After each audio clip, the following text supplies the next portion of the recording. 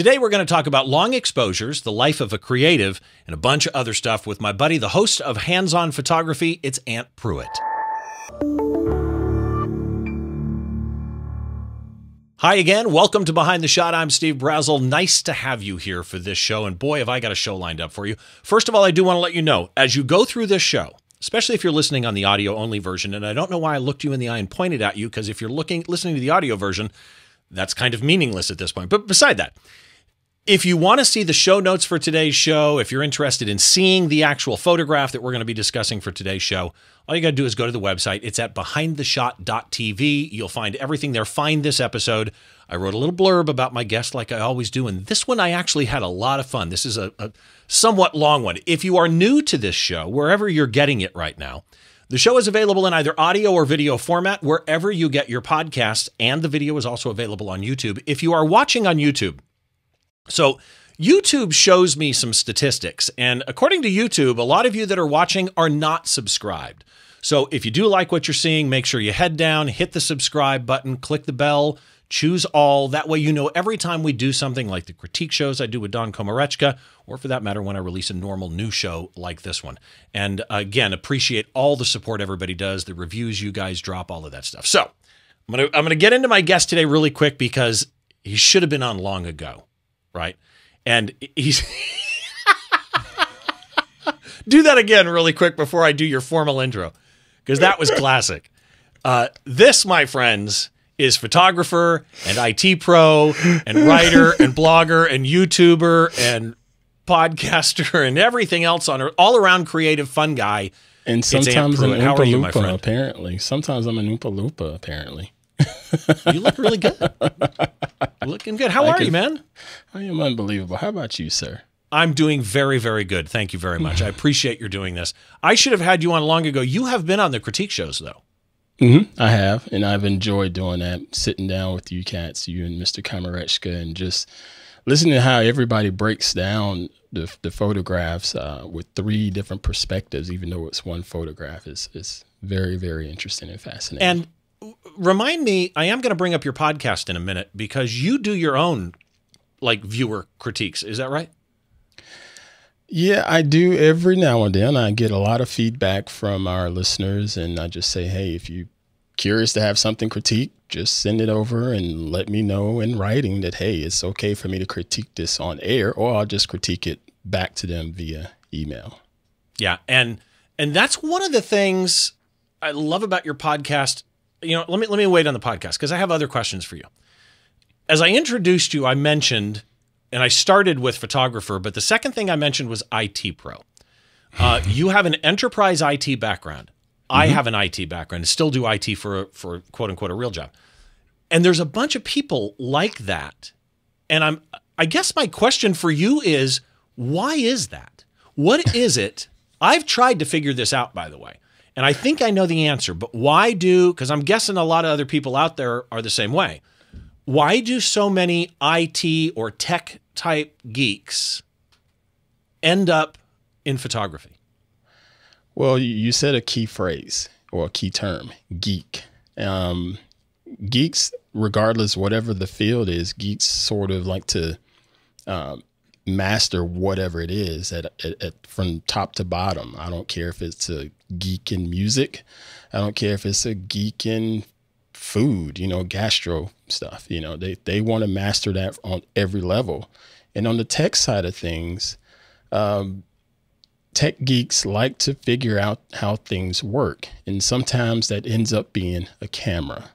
And when you pick up a camera and figure out how things work, from dealing with photons and how all of that is processed within milliseconds, and next thing you know, you go down this rabbit hole of, okay, what happens if I turn this dial? Okay, what if I turn this dial 2 more clicks? And then it just keeps going, and then you're in that rabbit hole, and next thing you know, you're making shots of your own, and you realize, okay, not only do I like the inner workings of this piece of equipment, but I like the output as well. Yeah, you hit on a couple of things I think are key. Like, to me, the key thing about photography, I tell people, had I only known that photography, because I really didn't. Had I only known the geekery part of photography, I got into it very late in life, and I would have gotten into it way sooner had I had a clue that existed, because one of the things you said was, you wonder what this knob will do. When almost every programming book I've ever picked up, and in some cases to the point where it bothers me that they always go down, the sample code they always have you write are mathematical problems. And it's like, well, I have a program I want to write that doesn't require the mathematical problem in this case, but to learn this particular language, you're going to make me revisit, you know, high school hell. So, but in a way, that's it, right? We think in these problem-solving ways, understanding light, figuring out how things work, which then brings us to the fact that you are a photographer. Yep. And I've looked at your photography. You post Bless your heart. a lot of people do. You post a lot of your work, and I'm curious because I see so many different genres that you post. I see emphasis in certain areas, like street, but you post a lot of portraits. When somebody says to you, "Oh, you're a photographer, what do you shoot?" Your answer is what the client needs. I'm dead serious. I shoot what the client needs. And that comes from just my general day-to-day life and background, Steve. It's when I got into IT, however many years ago that was, I started at the service desk, you know, the low end of the spectrum regarding the world of IT.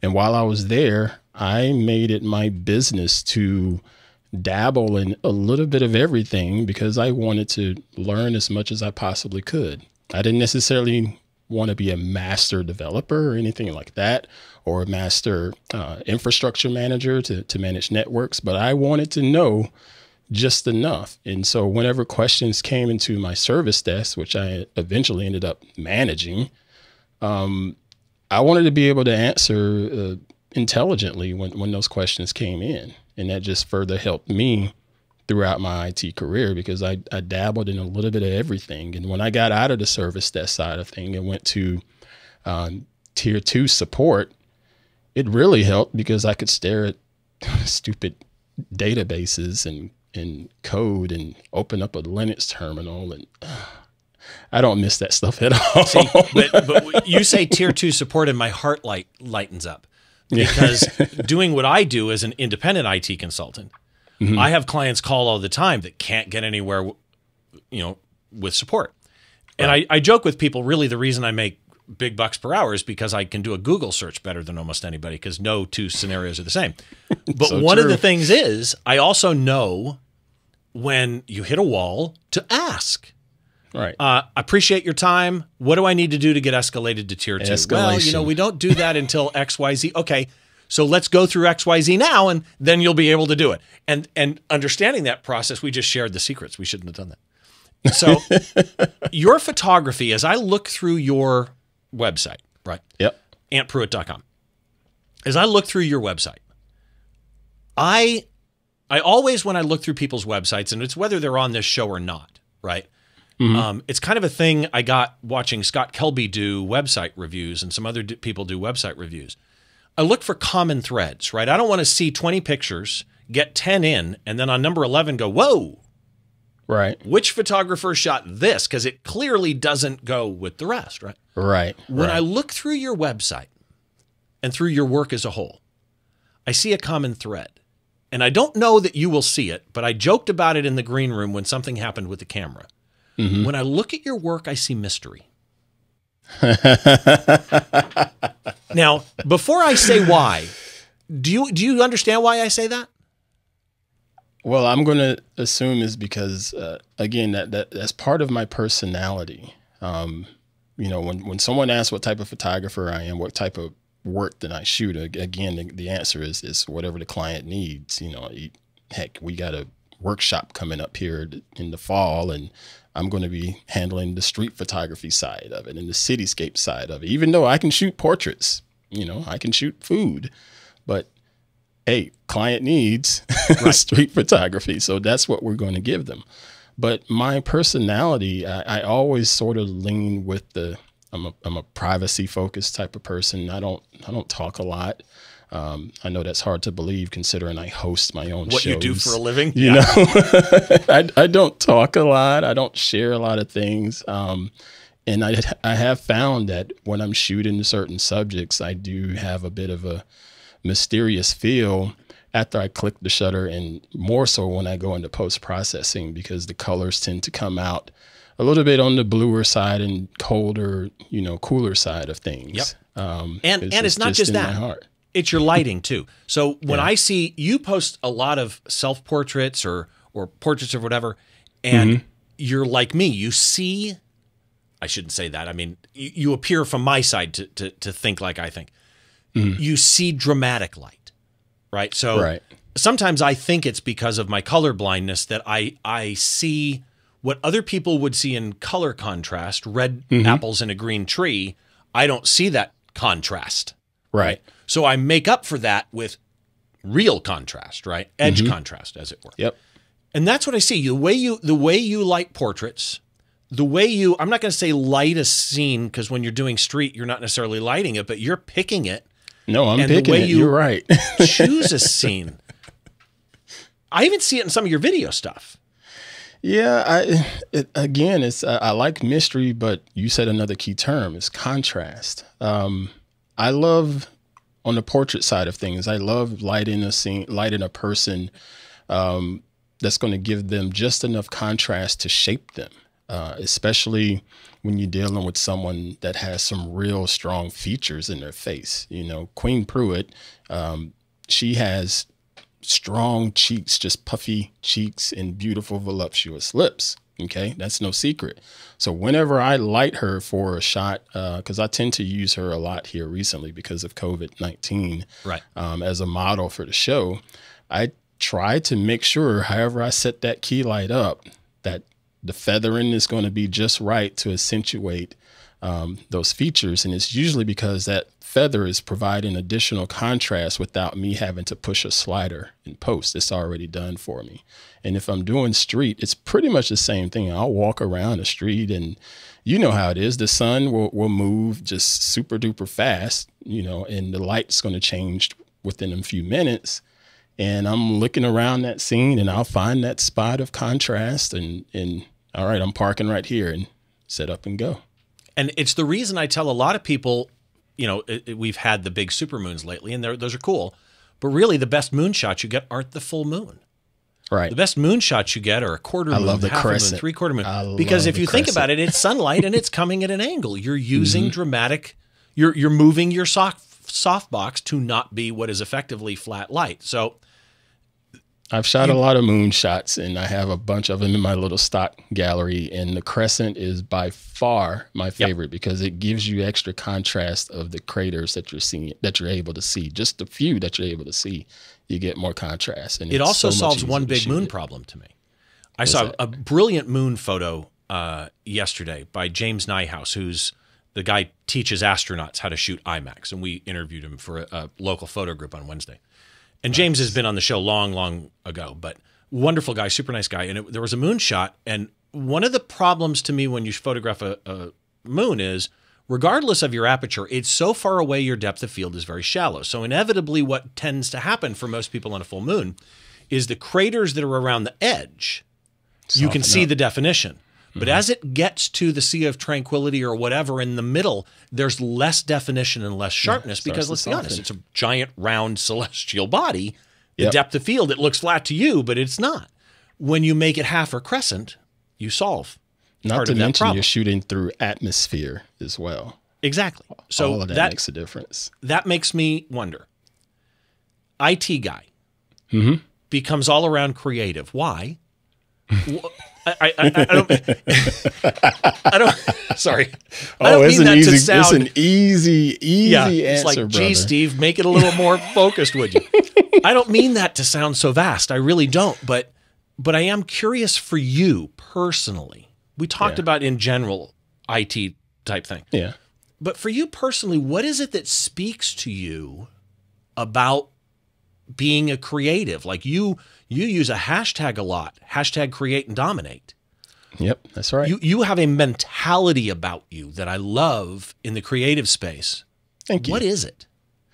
Well, create and dominate is about as simple as I can put it, because it's not necessarily like a slogan or whatever that you'd see printed on the shirt. I try to live that every single day.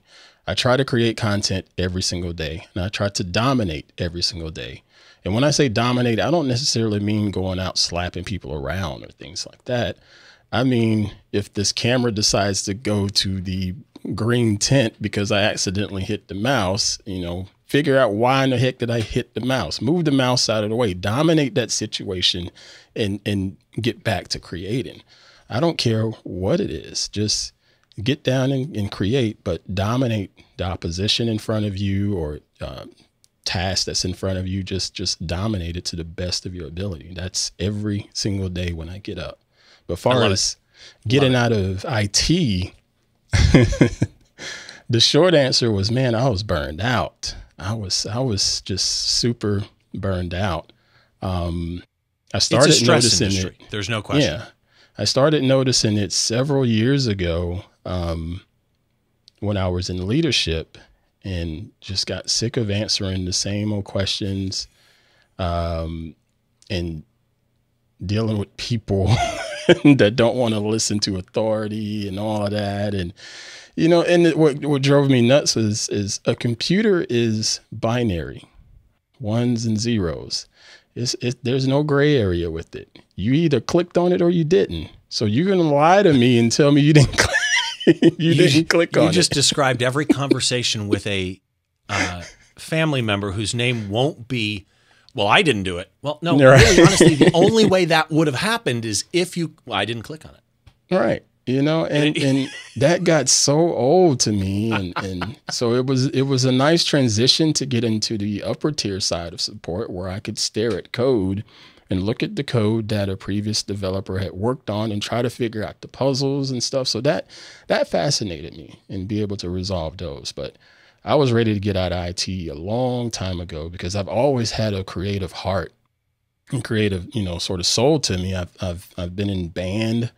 I was in band growing up as a kid, played the saxes. I could even play snare.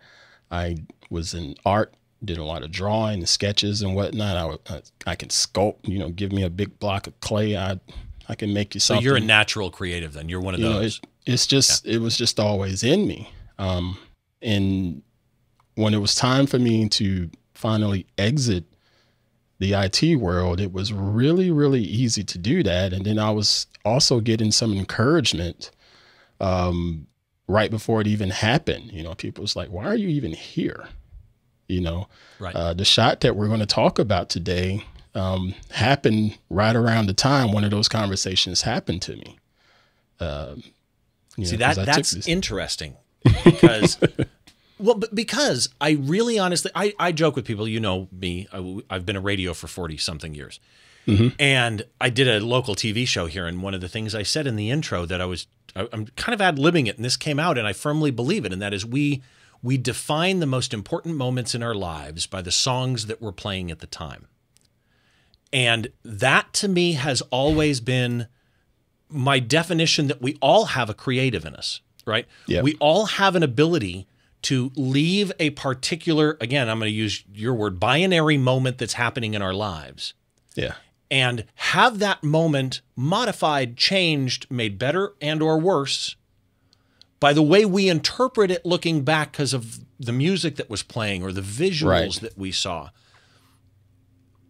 All of this leads to you creating a YouTube channel that's successful. So you put your own content on YouTube, tutorials, light modifiers, whatever it is, great educational content. But then you also have your podcast on the Twit network. For those people that don't know the Twit network, TWIT, twit.tv. It's a network created by Leo Laporte and his wife. Yep.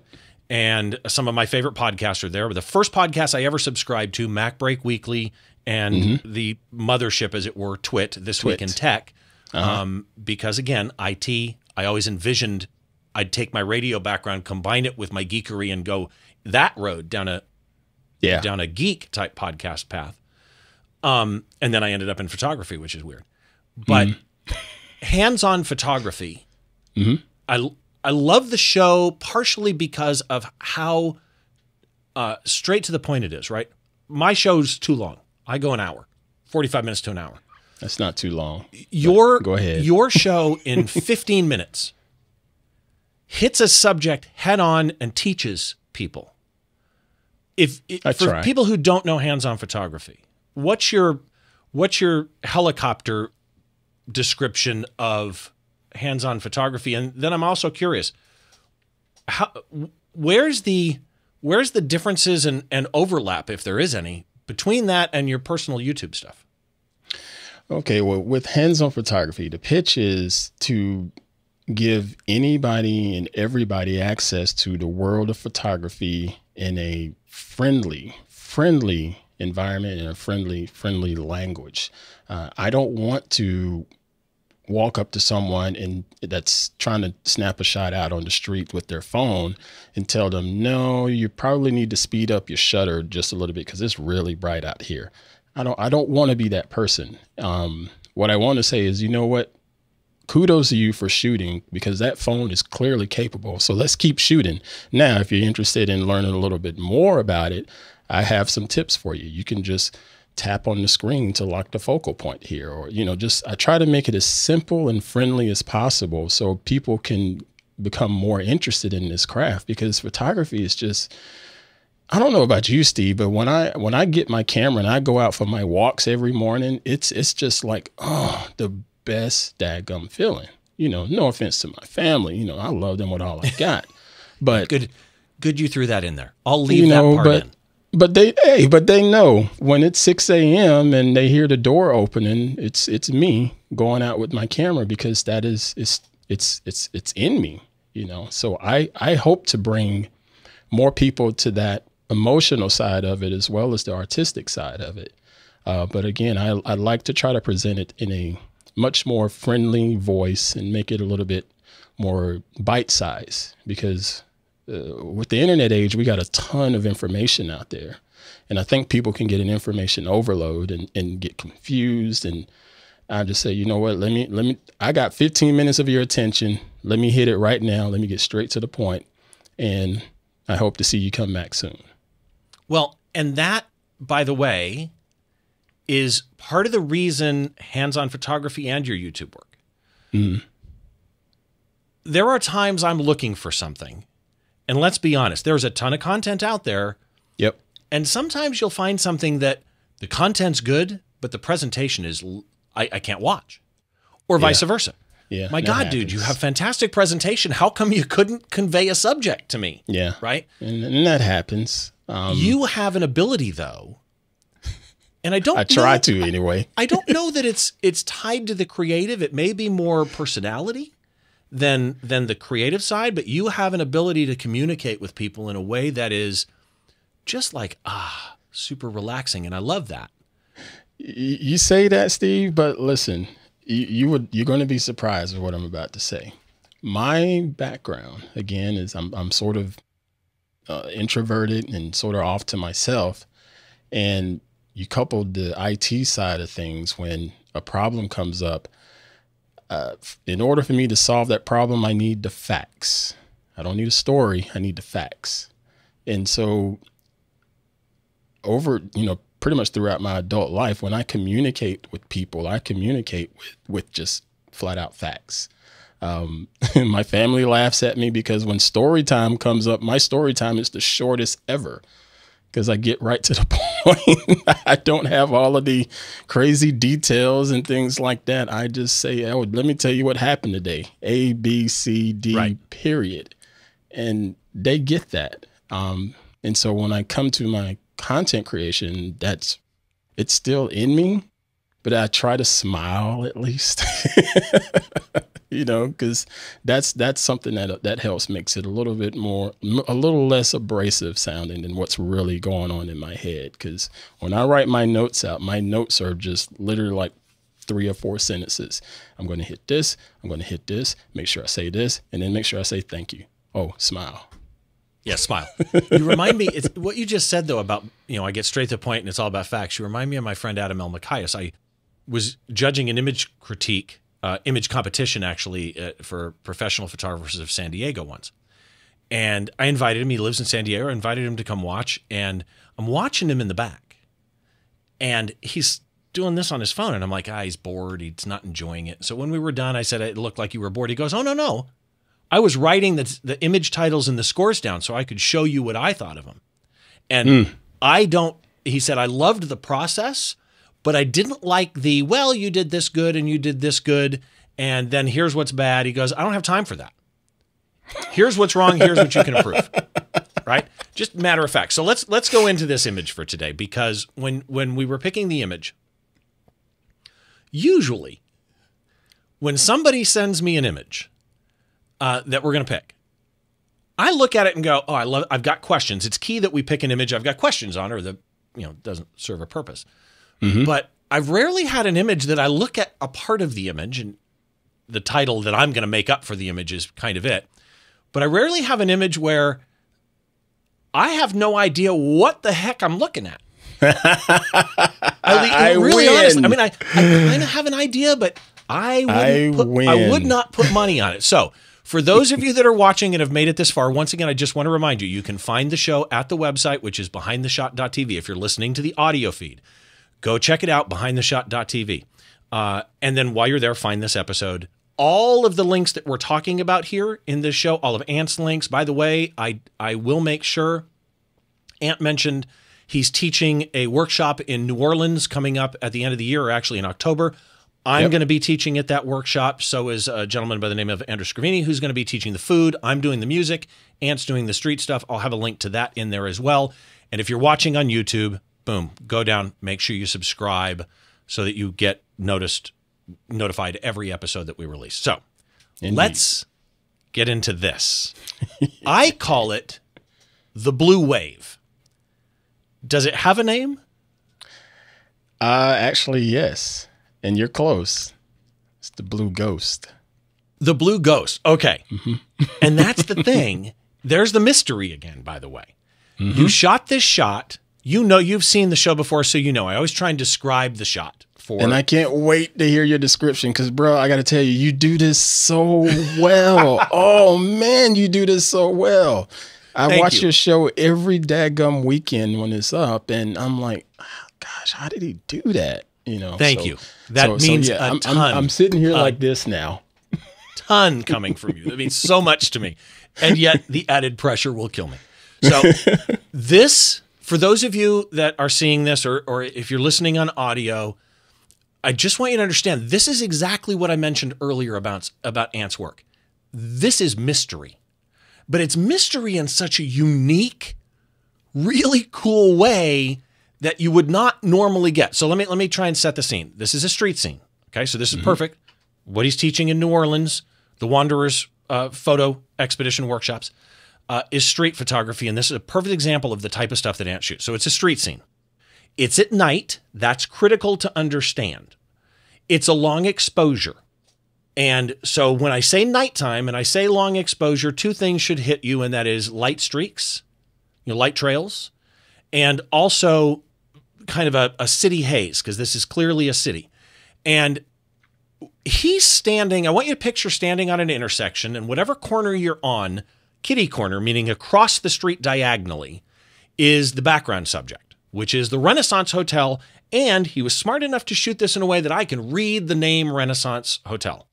Absolutely critical, in my opinion, to the shot is that I can read that. There's car lights that are streaks that appear to be going from left to right. And what says that to me is I don't see any real other cars on the street, but I see tons of headlights on the left. So whether I'm right or wrong doesn't matter. In my vision of looking at this shot, I see motion of cars coming from left to right. Keep that thought. Motion coming from left to right. There's street lights. I'm saving this blue thing until the end. There's street lights, and the street lights are starburst. And I mean starburst like it's F-22 type starburst, which I happen to know it's not F-22, which is kind of freaking me out a little bit because these are like perfect starbursts. I mean, it's kind of cool. But here's the thing. The Renaissance Hotel is the background subject. Standard landscape, cityscape type rules apply, foreground subject, midground subject, background subject, right? Yep. Background subject is the hotel. Midground subject is those light trails and the other thing I'm going to bring up in a minute. And there's a foreground subject, and it's a bicycle. And the bicycle, it's hard to see at first, but if you look closely, there are stickers on that bike. Mm-hmm. And it's not English. They appear to be an Asian language. I'm thinking Chinese, something like that. Mm-hmm. Colors, which is interesting because we talked about this just a little while ago, and that is you tend to go vibrant for the contrast, and that makes the shot here, the vibrance that you pull in here. And then, and I don't even know how to describe this because it's not a blue wave. I want you to picture, those of you on the audio or even those of you on the video, I want you to see this. So left side of the frame is open, and just above the cars, like about where the first floor would be on the hotel, the blue starts at a point there. And think of it like if I could move camera left here to the other corner and look at this, it almost looks like a line chart, like a chart that starts at 0, grows up over, like a trend line, grows up very quickly and then levels out and makes a full bar all the way across and exiting the right side of the screen, spreading out and diffusing. And that's what freaks me out. Right? If this was just what it is on the left, where it has a clear bottom and a clear top, okay. Bus went by. It had a window that was blue. Okay, but it doesn't. On the right-hand side, somehow it diffuses higher up into the sky. Why is it doing that? I literally have no clue what made the darn blue wave. How'd I do? You missed one thing, sir. What's that? I purposely angled the lens and the focal length to where that light streak goes up to the right of the frame, above the light, into the corner. Yes, and that is true. So this does not go straight across the frame. That's a good point. It actually starts around the top of the first floor, but where it exits the frame, it's at the top of the buildings, right. and doesn't hurt the starburst streetlight. Right. Which is key, because if it colored the streetlight, that would kill it. What is it? Dude, you crushed it. This was, you crushed it. So many details. But that was an actual bus. But this is a bus that goes really, really, really fast. It surprised me how fast the buses go in the city. Where is this? Take off from the light. This is in Shanghai, China. Okay, so that I was right about the sticker then. Okay. Yes, you are correct. All of those details are from Shanghai, China, and the buses that run there, I don't know what they have in them from a fuel standpoint, but when they hit the accelerator, they are gone. So what you see there on the left side where the light is a little bit more dense, that's its stopping point. That's a good way to word it, because it's not see-through there either. Yeah, it's not. Right. It's opaque. Right. So as it accelerates, it's gone. But I still have the slow enough shutter drag to capture the light going past. But it's moving, dude. I mean, it's moving. I don't know why those buses go that fast. So I have to know though, because you're telling me that the way you got it. I wish I had my telestrator set up. I'd draw on this. You're telling me that the way you got it is on the left. It was stopped. Then it went. It must have taken off like a bullet. Gets transparent as it goes through, but the light does raise above street level and go up to top of skyscraper level. And you're telling me it's because you angled the camera, but that doesn't make sense because the buildings have a distortion to them, but they all tilt in, almost like a fisheye type in effect. But if you angled it, they'd be off center. I am down on the ground on the sidewalk with the camera pretty much maybe like 6 inches or so off the ground on a tiny Gorilla Pod. And I tilted it up, but I'm using a wider focal length. I believe I was using like a 24 mil, something like that. Were you aware of that street light and getting the blue above the street light? Yes, because I've watched it go past a couple times. I've watched a couple buses go by. This was totally planned, even down to the shutter speed. I believe it's like 13 seconds. Is it yeah, I think it was 13 seconds. It was either exif data or you sent it to me. But then, okay, but I need to know. You're saying it was planned to the shutter speed, but the bus was super fast, right? So long exposure photography, obviously the key question on long exposure photography, you're going to drag the shutter. Do you want to drag it 30 seconds? I mean, even when you're shooting star trails, you know, people think the standard rule of thumb for star trails is 30 seconds or less. And it's not. It depends on a number of variables, including which camera you're actually shooting. Yep. So that you end up with pinpoint stars, for example, if you're shooting nighttime sky. And by the way, PhotoPill's app can answer all of those questions for you. It's a fantastic app. But yeah, it is a good app. My question to you then is, how'd you know 13 seconds, right? Depending on the speed of this bus, 13 seconds could have been stupid too long or stupid too short. Well, see, that's the thing. Ideally, I was wanting to shoot maybe like a 8 to 10 second exposure. Okay. But I saw the speed of this thing and I figured if I could go a little bit longer, by the time it's out, that light is just going to sort of dissipate and I'll still be able to get the starbursts in the back without them being distorted. And it was literally just trial and error. And I said, okay, I'm going to set this at maybe 13 seconds because I didn't try 20 seconds or anything like that. I stopped at 13. No, this is perfect because of the fact that it was short enough that there's no movement in anything but what matters. Right. And am I right in assuming I've never actually shot a shot like this? I've never really gone out and done, light trails. Am I correct in my assumption that because the bus is moving, and I should probably preface this by saying, for those of you that are watching this on YouTube, please be kind in the comments that, Steve, you idiot, you've never shot this before? No, I haven't. So this is going to be, everybody out there that shot this is going to go, oh my God, I can't believe he's asking this. But the 13 seconds has to work for the car light trails and the bus light trail. And because the bus is moving faster than the cars, right? In a perfect world, the speed of the vehicle is going to change what shutter you want, right? So you're having to find a shutter that works for both when that's not natural. Am I correct? Right. See, that's the thing. You have, it's multiple lanes there in that street. So you could, as you mentioned, the left to right car streaks previously in your description, that's because that's in another lane. So it started out as, the bus and then several cars right behind it. But I knew that bus was going to get out of there.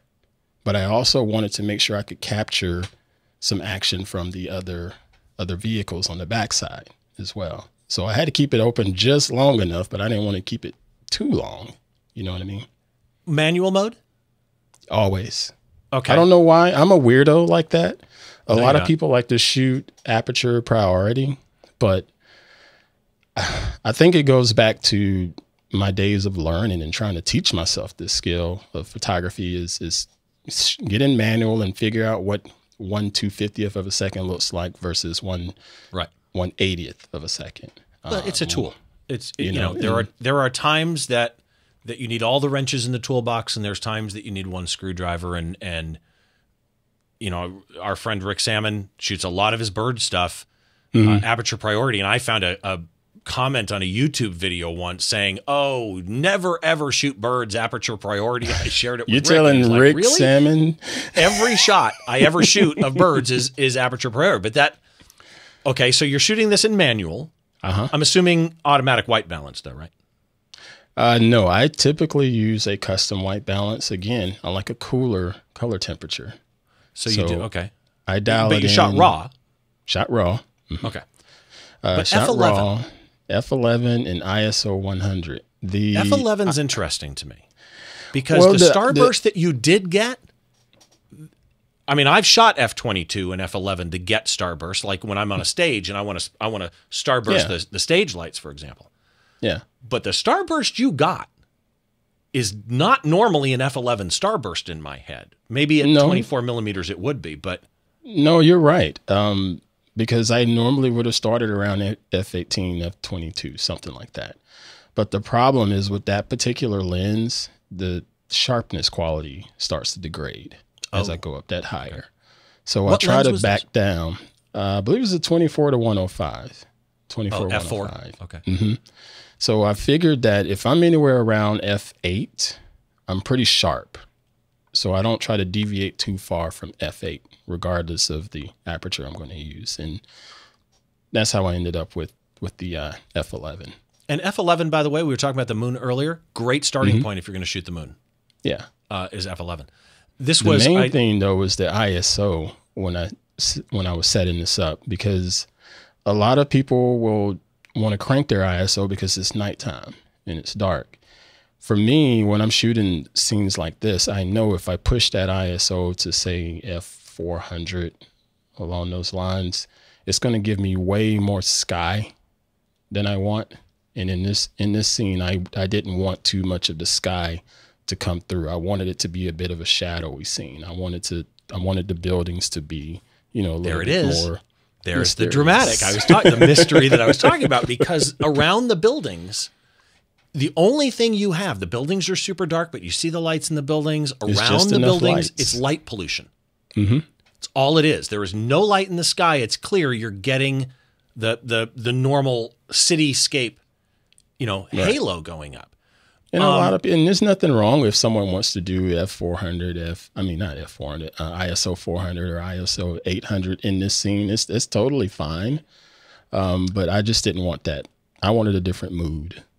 Okay, but is there, in your experience with long exposures, is there a sweet spot for both shutter and aperture that you like? I mean, let's assume, because we're talking long exposure, that you can stay at ISO 100 because you're going to expose whatever you need anyway, right?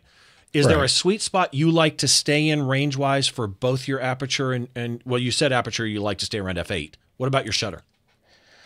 Shutter speed with long exposure versus ISO. I don't want to crank ISO any more than 800 because it's just too bright. And for most of the things that I shoot, it's just too bright. If I'm doing like a astro, yeah, I'll crank it up a little bit more because I want that extra vibrant color in the sky. Right. I haven't shot astro in about 2 years though. I'm about due to do that. But yeah, I'd rather stick around 800 or lower just because I like to be able to play around with the dark background. What about shutter? That depends. That depends. If ideally you would go 10 seconds, that's plenty of time for light streaks. If you're on a tripod, that's plenty of time. But if somebody had never done this type of shot and they wanted to try just light streaks of a car, ISO as low as you can, start around around 10 seconds. 10 seconds. And then from there, whatever aperture you need to do your first experiment and get that 10 seconds with ISO 100. Right. And then the aperture, again, it's all about, what exactly are you trying to have as a focal point? Because, the more you open up, the depth of field changes and, and focus starts to go all over the place. I've found with that lens, if I'm at f8, I'm going to get more things sharp. Because I didn't just want that bicycle to be sharp. I didn't just want the light to be the focal point. I wanted people to even see the buildings. And I'm glad you pointed out that you noticed that it was the Renaissance and the Marriott. Because I wanted that visible. It really does. Because, so let's look at your layout in general, right? You got the subject in the foreground, the bike. You've got the background subject, the hotel and the rest of the buildings. They all have a distortion of pin cushioning in. A little bit at the top, which leads you up and kind of lets that ribbon, that blue ghost, almost envelop the buildings. Whereas if they were true, like a real estate photographer or an architecture photographer, if those were true, would kill the shot because by using the lens and the low angle that you got, you give room on the outside of the frame, right? But effectively the buildings and the bike are all almost centered. Which composition-wise can be an issue. But here's what I see in this shot. The shot is balanced by the left to right motion. The fact that I can see the light trails, like I don't know what the ghost is, but the light trails of the cars balance the centered buildings by seeing headlights on the left and my eye follows them. You almost use the light trails as leading lines. And I like leading lines. Traditionally, a leading line goes through the scene, but front to back, yeah. Right, but I do like leading lines. But this draws my eye where you want it to go. Are you, as you're shooting this, you're aware of, are you really honestly aware of foreground, background, left to, are you aware of all that? My main concern was the buses, because they fascinated the crap out of me. I was like, I got to get this because they're lit up and they are really just going fast. And that was my main concern. The second concern was the framing. I'm disappointed that I'm not able to get the full bike into position because you notice the wheels cut off at the bottom. Yep. That's because where I had my camera placed, I couldn't move back any further. Because it was literally on the corner near a corner store, and there were people walking in and out of that corner store, and I'm lying and sitting on the ground, and I'm in the way, So I understand your point, but here's the thing: if you had done anything to do that differently, like let's take a hypothetical, you stuck a 16 millimeter on so that you could get the bike, the distortion would have been too much. Too much, right? I agree. It really, honestly, the distortion of a 16, unless you corrected it, at which point you'd lose a whole bunch of the effect that you get here.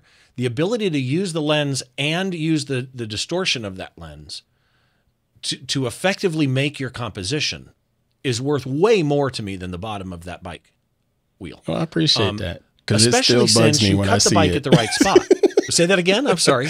I appreciate that because it still bugs me every time I look at the screen. I'm like, dang, I don't have the full tire.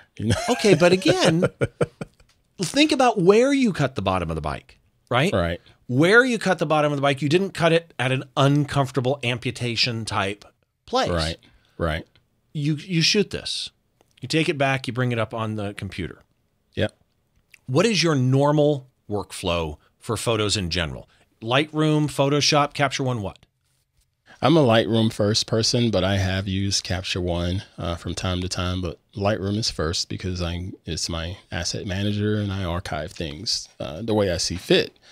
So I bring it into Lightroom and just do a quick one over. And I typically go from Lightroom to Photoshop to do any sharpening. Lightroom's sharpening tool is fine, and it's gotten better as of the time of this recording. It's gotten better, but I still get much better sharpening inside of Photoshop when I need it. Let me interrupt you. Don't need a lot there though. What are you using? And are you using Unsharp Mask? Are you using Smart Sharpen? I'm a high pass filter person. High pass filter. Okay. I'll use a softer Gaussian blur layer and bring in a high pass filter to give me some frequency separation. Is generally how I try to do it. So you're not just duplicating and doing high pass. You're Gaussian blurring it first? Mm-hmm. I blur it first, and then I put in the high pass filter. And if it's something that it's okay with being a little bit soft, I will let that mask just stay there and let it be soft. It just depends on the shot, though. Interesting. All right. It's weird. I know. I treat it almost like I'm doing a retouch of a person because that's something you would normally do for a model. But I just like to play around with it because sometimes it's cool. I think it was Nicolesy did. I watched a video from her the other day where she talked about how she gets the punch in her images, and she had a name for it, and I can't remember it now. I apologize.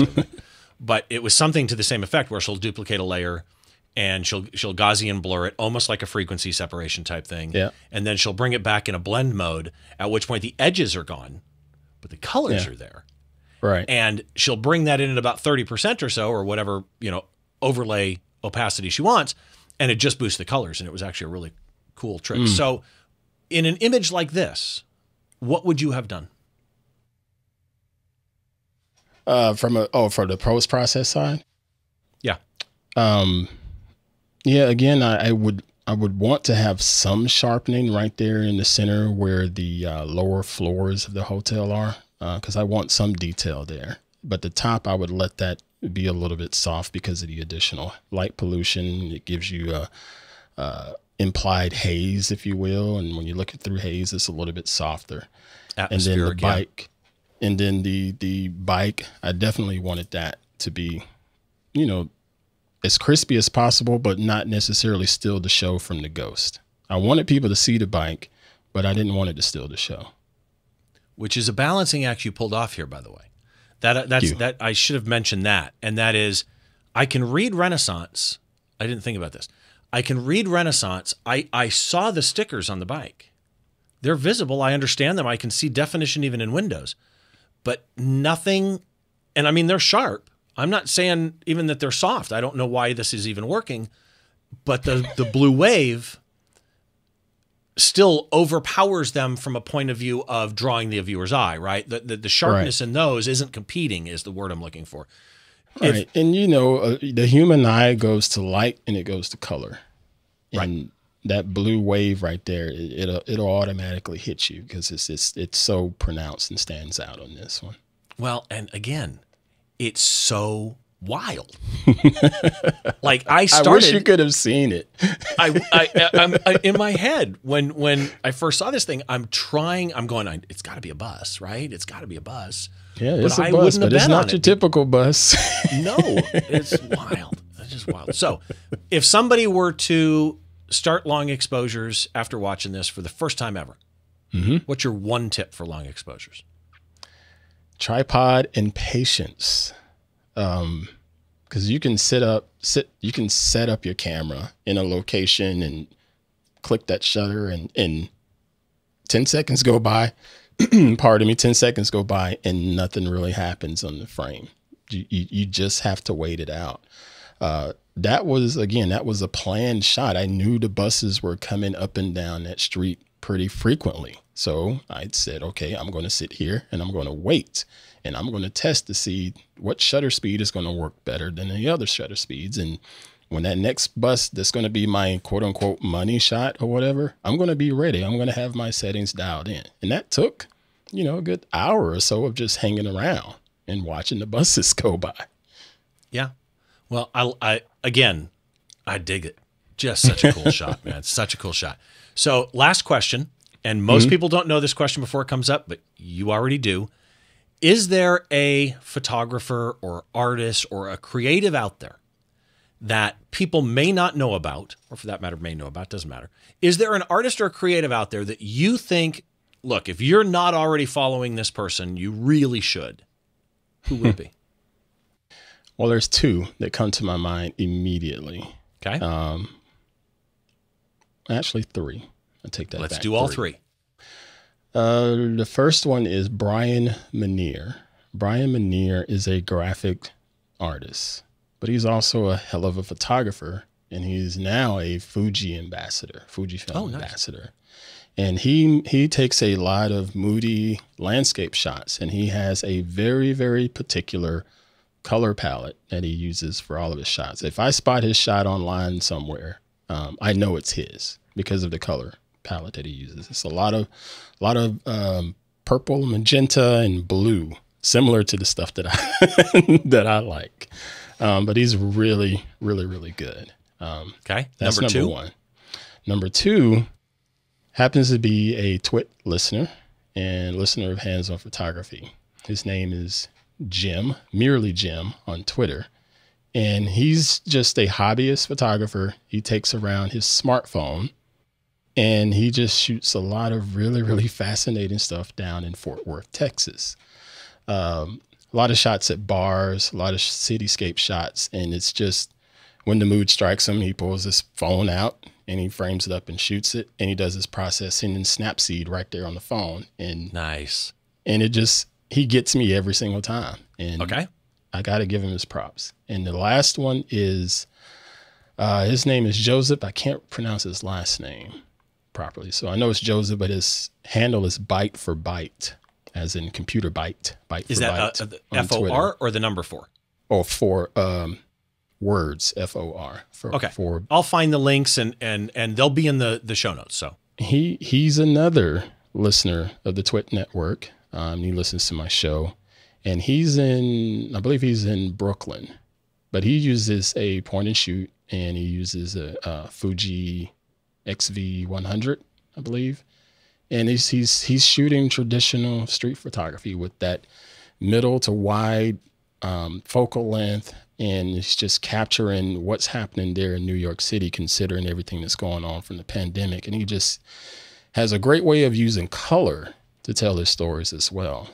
So every time I see his shot, I always know, okay, that look like that would be like a Coney Island scene or something, you know, and it usually is. And he's really, really talented. Okay. So again, all those links will be in the show notes. And by the way, it's probably going to be in there because there's no way to cut it out, but I accidentally just moved my mouse. We were talking about accidentally hitting things into the corner, which started a screensaver and went black, and I'm capturing the screen. So if you see the black blink, that's Steve. It's quite all right. Yeah, there's that. But all those will be in there. And as well, real quick, hands-on photography. So it's twit.tv/hop. That's right. HOP for hands-on photography. I will make sure as well the New Orleans workshop, the Wanderers workshop that we're doing with Andrew, you, me, and Freddie Clark, Santee Photo on Twitter and everywhere. I'll make sure the links for that are in the blog post as well. But just so people can find you, your website is? AntPruitt.com. Okay, Straightforward 2 T's. and simple. AntPruitt.com. And then Twitter and Instagram, there's an underscore between them. That's correct. Ant_Pruitt on both of those platforms. Okay. YouTube, no underscore, just Ant Pruitt. No underscore. Yeah, YouTube is just youtube.com/Ant Pruitt.